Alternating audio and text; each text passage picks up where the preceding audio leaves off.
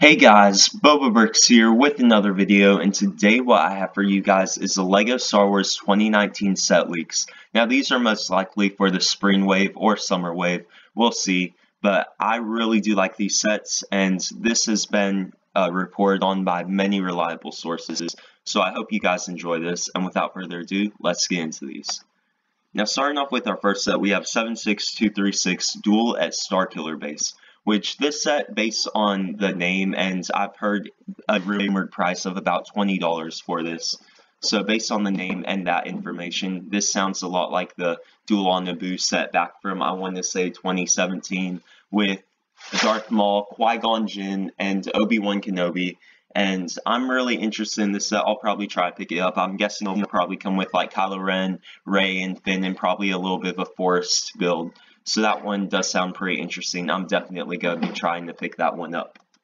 Now for our next set, we have 7623 Action Battle Attack out of Endor. Now this one is not a battle pack to my knowledge, but I'm guessing it will be a build very, very similar to that. And I've heard something with shooting at targets or something with that, with these action and defense attack things, but I'm not sure about that. I'm hoping it will be like a cheap, like $15 battle pack build, but we'll see about that.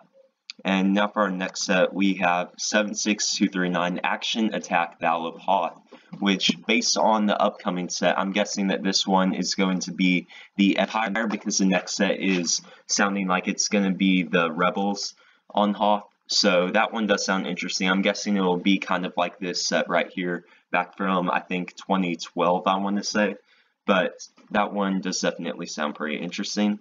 Now for our next set, we have 76241 Defend Action Battle Echo Base. And this is why I think that the previous one will be the Empire, because this one sounds a lot like it will be the Rebels. And I just want to clarify, these pictures right here are not the actual sets that will come out. These are just previous sets I think may be similar to the sets that are going to be coming out. So this one, I'm guessing, will probably come with a couple Rebel troopers, much like this set. So we'll see about that one.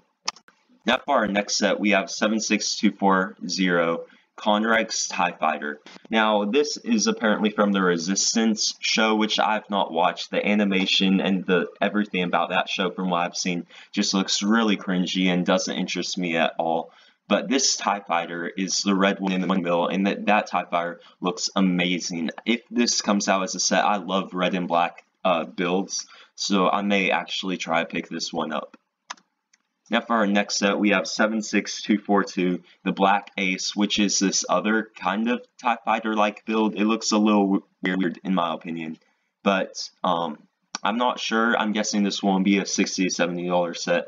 I don't know what relevance. This one's from the Resistance show as well, so I don't know what role it plays in the show either. So I do not plan on picking this one up, but we'll see about that. Now for our next set, we have 76243, the Slave One. Now this set is one that many people have been waiting for a very long time, if it is what many people are speculating it is, which is Jango Fett Slave One. Which would make sense because we haven't gotten a Jango Fett Slave One since, I believe, 2002. So it'd be very, very nice to get that in brick built form, and we'll see, but I'm very hopeful that that'll be happening. Now for our next set, we have a rumored Anakin's Pod Racer. This one's not as official as the other sets I've listed, but still may be coming out, and this will be really nice to get because we haven't gotten the Pod Racer in many, many years as well. So I'm definitely looking forward to that one. Now for our next set, we have a rumored UCS Tantive 4. This one sounds amazing. I've heard it's going to be about a $200 set, and it would be really great to get this Tantive 4. This is not the set, of course, but a UCS Tantive 4 in a much larger scale, and I'm very hopeful for that. Thanks for watching. I hope you guys have enjoyed. If you like this, make sure to like, subscribe, and follow me on Instagram at Bobabricks, where I upload minifigure pictures. I'll see you guys next time, and have a great day.